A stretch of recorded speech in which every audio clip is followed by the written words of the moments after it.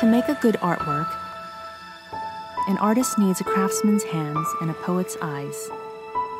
It requires skillful techniques to express a sense of beauty perceived from nature.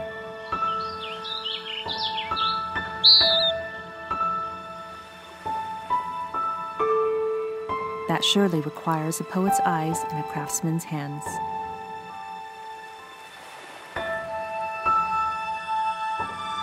Through the eyes of jade carver Huang Shou.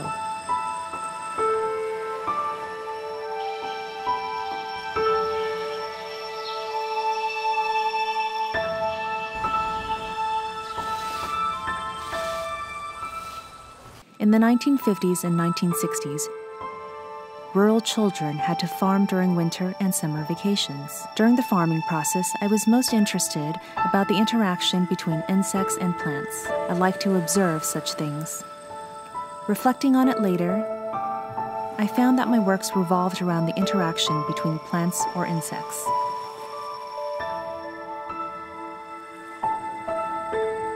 They are related to my childhood aesthetic experiences and naturally became elements of my early works.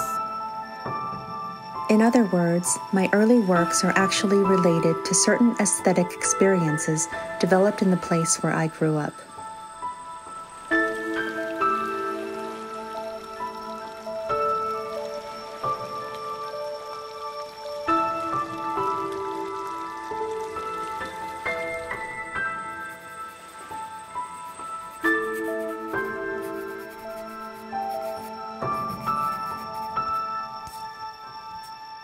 An old Chinese proverb says, "Jade must be chiseled to become useful." Before being turned into an object, jade looks just like a stone.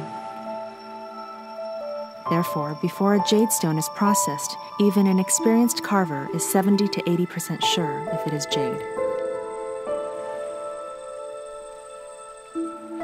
When I picked this material,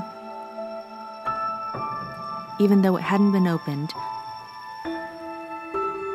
I could tell there was a crack in there. After I opened the material, there really was a crack which went from up here to there. In this case, based on the crack line, I judged that the crack would stop there and would not go further. So it was still a usable material which could still be turned into a big work. Although I judged the crack would stop there, my judgment was still uncertain to some extent. In selecting a natural material, such uncertainty is always present.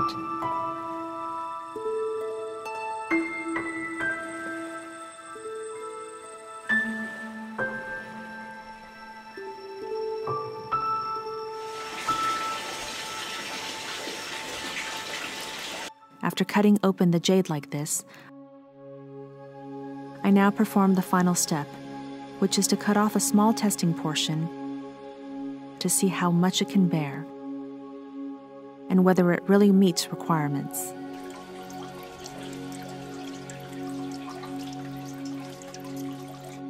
To my gratification, it appears to have an edible texture.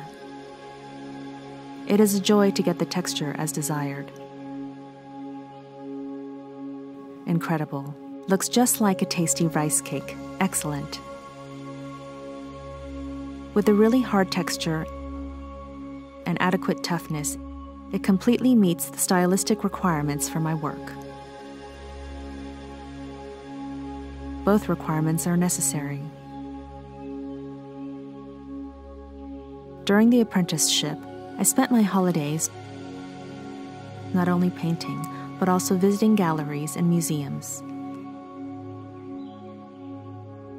I went to places that exhibited paintings, sculptures, statues, and so on. I visited the National Palace Museum in Taipei most frequently.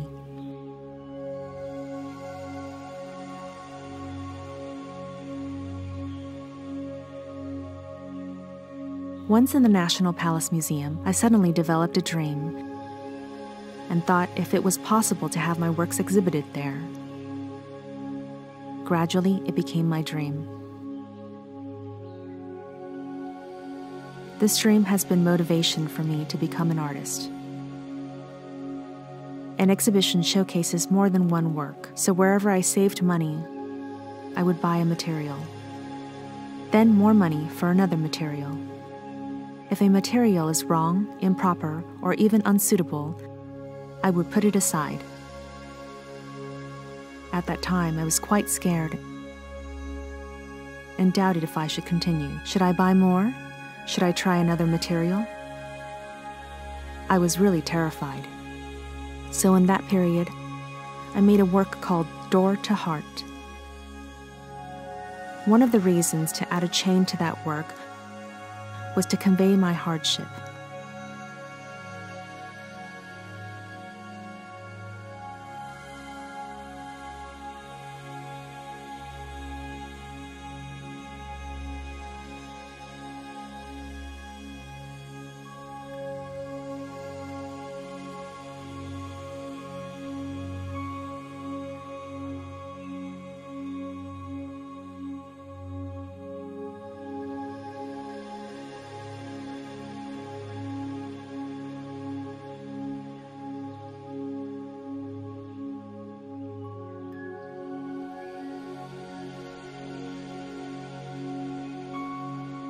After making a cut,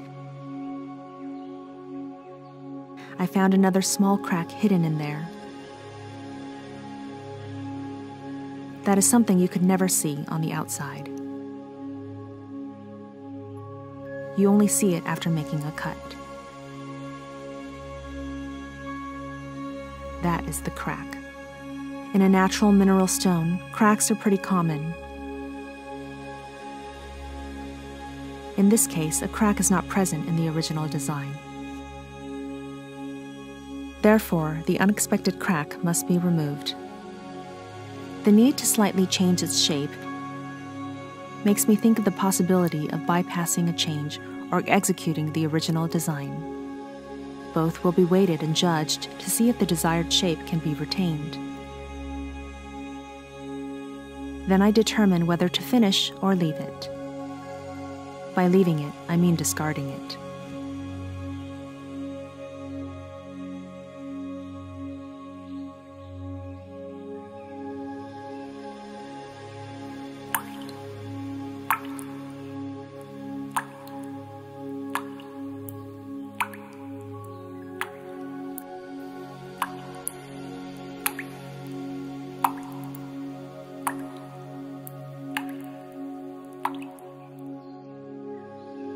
My appreciation for aesthetic beauty is in fact a direct result of learning, observing, or being touched by various types of art and culture.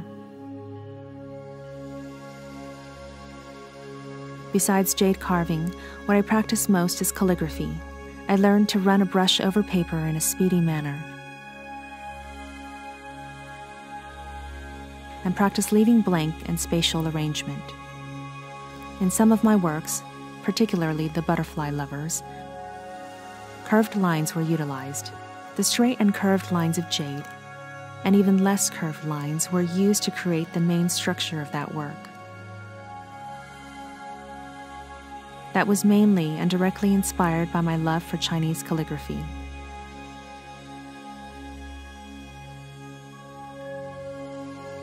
That work was later found to be actually feasible. After successfully creating it, I was full of joy and realized that it requires not only a high-quality material, but also inner strength to create such a work. It takes great inner strength to make such a work. Otherwise, one may give up because of fear and hesitation.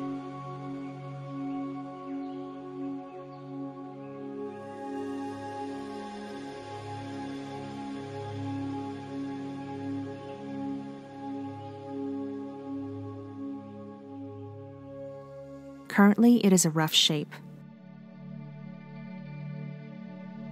The original surface of the material looks like this. The original weight of the mineral material was about 25 kilograms. The final weight of the finished work is estimated to be less than a kilogram.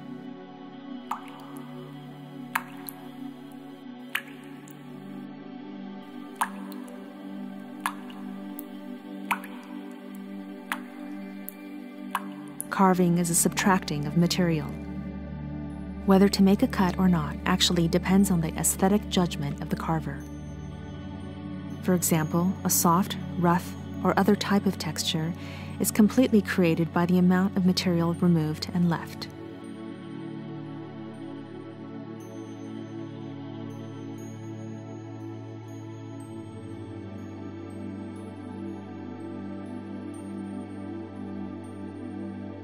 To apply jade carving skills to create a suspended and imbalanced state, sometimes one relies on instinct. Instinct tells you which portions to remove at the current stage. Instinct leads you to the next stage. Then you will finish the work entirely by instinct. Therefore, you should maintain good physical health and keep your instinct optimized. That includes maintaining a good physiological condition. So, it is important to exercise to improve blood circulation.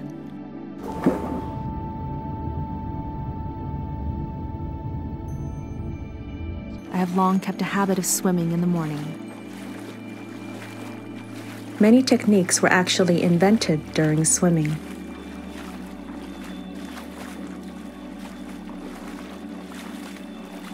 To implement carving techniques at the most crucial timing, a carver must breathe smoothly or even hold his breath.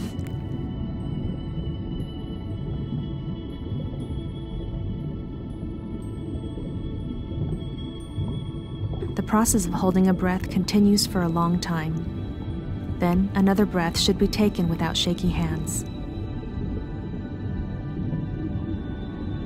Swimming helped to develop many skills.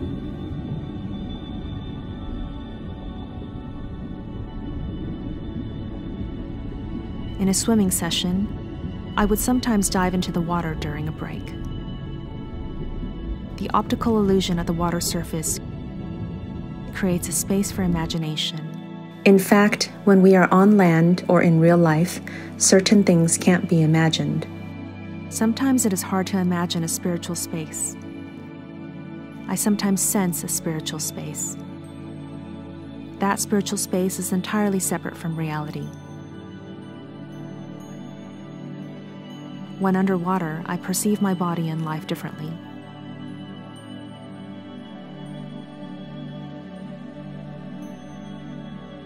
I maintain creativity well because of my exercise habit.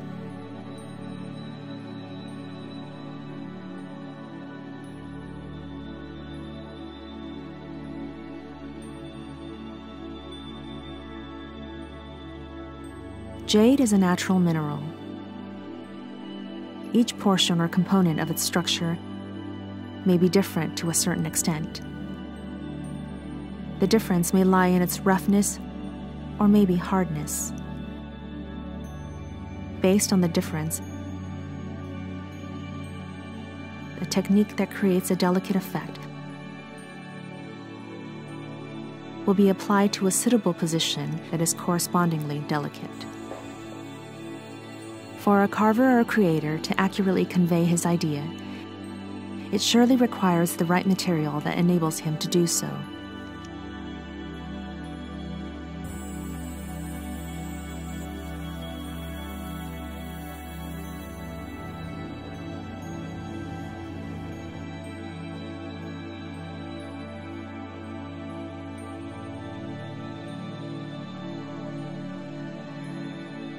Sometimes a planned-out structure becomes ambiguous for a certain period.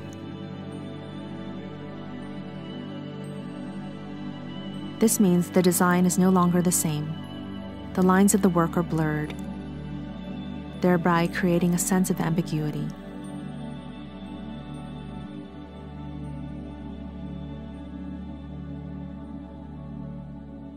If I'm not well prepared to fix a problem,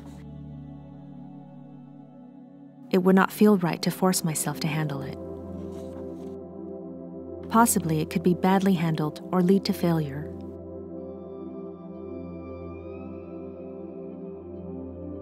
In that tricky situation, there is no point in continuing without any breakthrough.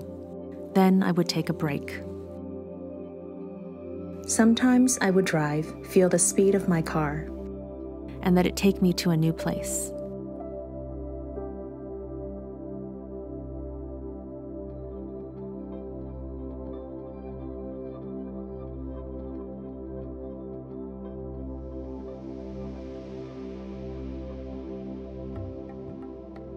The entire Taroko is just like a sculpture, one created by Mother Nature.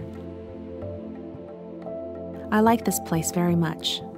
It always touches me unexplainably. Such a feeling of sensation is beyond words.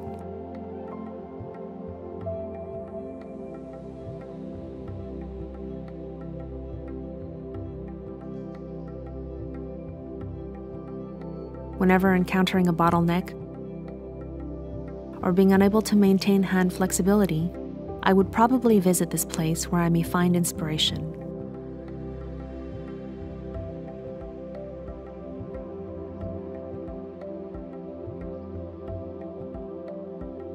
After a ride, the feeling of being stuck may disappear. Inspiration may strike again. To make a successful work, we must use the 5 senses to learn about the various changes and conditions of a certain material. We must be physically concentrated. Through our eyes, we see the most obvious changes or detect anything abnormal. Visual observation is the most direct method.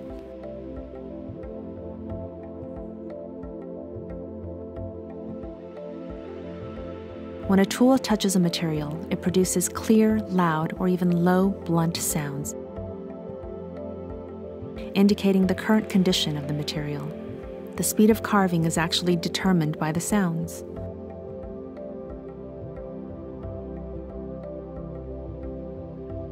While the machine is in operation, I feel its vibration with one hand. Then I determine the amount of strength to be used to prevent damage or breakage. That entirely depends on the vibration transmitted through the skin to my heart and how firmly I press with the other hand. When a jade work becomes thinnest, I barely use my eyes to observe it. Instead, I use my heart and my skin to feel the material.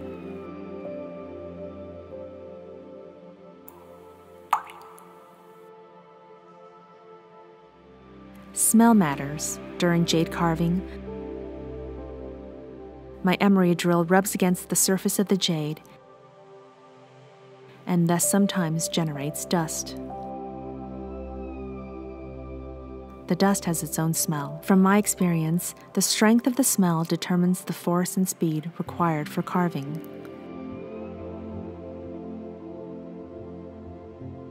Therefore, man and machine become one. With deft hands and an agile mind, a machine operates well.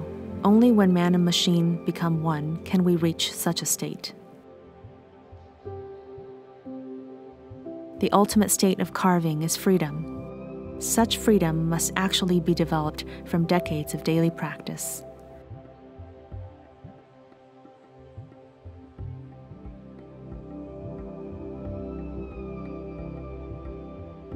Freedom is at the heart of creation. With my artisan hands, I hope I can fully and freely convey the sense of aesthetic beauty perceived in life. This is what freedom means to me.